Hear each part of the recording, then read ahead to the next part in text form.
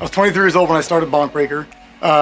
Former college athlete, turned triathlete, turned Ironman. And my friends and I were always looking for something and needed something in the nutrition space that we'd look forward to eating out there. We felt like we were all sacrificing so much. The least we could ask is something to look forward to. So I'm a peanut butter and jelly fanatic. It's a classic American food.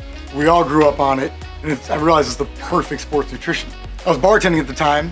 5 nights a week, I asked my mom if I could use her apartment kitchen to start making a bar, something better. She helped quite a bit, so my mom and I got to work in her apartment kitchen and we created the peanut butter and jelly. And the idea behind it was that you take a quick energy and a sustained energy and you combine the best of both worlds, like a gel and a bar. Quick and sustained, take the best of both worlds and put it together into one bar. You get your quick energy from the fruit jam, sustained energy from the oats, complex carbohydrates, protein from the peanuts.